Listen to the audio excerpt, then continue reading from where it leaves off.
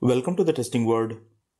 Agenda of the session is to execute test step conditionally by using Groovy programming. So here we are going to have a test case with the multiple test steps. Conditionally execution of the test step means we are going to use if else condition. If my particular condition gets true, call one step, else we are going to call any other step. So I'm moving to my SoapUI.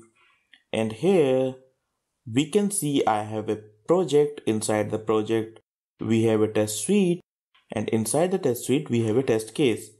In this test case I have three steps.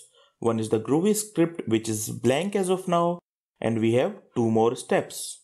So here I want to do some programming, and if my condition will be true, then I'm going to call this test step, else I'm going to call other test step. I'm defining a variable I and I'm giving some value to it. I'm checking if the value which is stored in the variable is less than or equal to 10. It could be any value. As of now I'm taking it 10. So I'm going to call the get country by code. If my value is greater than 10, I'm going to call get currency by name. So here I'm using if this I is greater than equal to 10. So moving to the if, I want to execute this get country by code. So what I'm going to do, I'm using test runner object, then dot run test step by name. So we are going to run a test step by its name. I'm passing the name of the test step, which is get currency by code. So I'm going to pass the name of the test step, which is get country by code. I'm writing get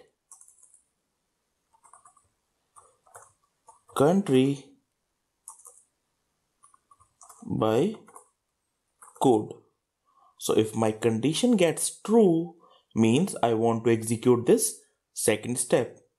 Else I want to execute step get currency by name.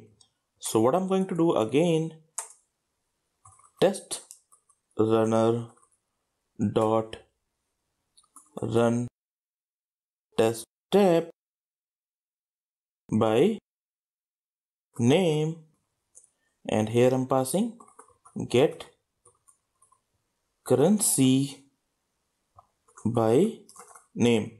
So a small implementation I have done in which we have a variable which holds some value. I'm checking if the value is greater than or equal to 10, then execute second step, else execute third step. So what we can do, I'm going to execute this. In this case, my value is equal to 10, means this condition is going to be true, and it's going to execute my get currency by code. So I'm executing this. Here you can see get currency by code is executing. Now I'm changing this value and setting it to the 8, means this condition will not true, means my else is going to be executed. So I'm running this, and here we can see my get currency by name is executed. We have seen we can conditionally call any test step in our Groovy script. Moving to the test case, very important point that we need to understand over here, that I have a test case in which we have three steps. One is Groovy and two other steps. So first Groovy step will execute, which will call any of this.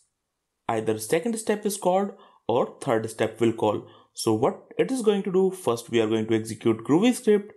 So whenever we are executing test case, it will execute Groovy script. Either of these steps will be called. Then it will move to this step and then this step. I'm executing this, and here we see it is executing get currency by name, which is inside the Groovy. So first it's going to execute this Groovy script. In Groovy, it is calling this step. Then again, moving to the test case, Groovy is completed. My Groovy step is completed. because we are running the complete test case. So it's moving to the next step, and now the next step is executing, and then it's going to the last step, and my last step is executing. We are calling any step from here inside the Groovy script, and then rest of the steps are executing.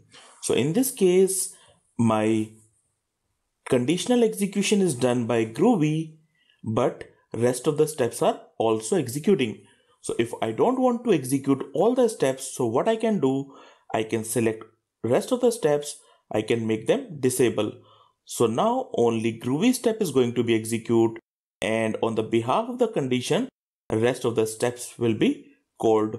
So now I'm running a test case, and in the test case, only one step that we have is the Groovy script, and inside the Groovy script, on the behalf of conditional execution, my other steps are calling. So here, because my condition was moving to the else, so here it is calling only get currency by name. So again we can see it is calling get currency by name, and then Groovy is ended, rest of the steps are disabled, so they are not executing. Thanks for watching this video.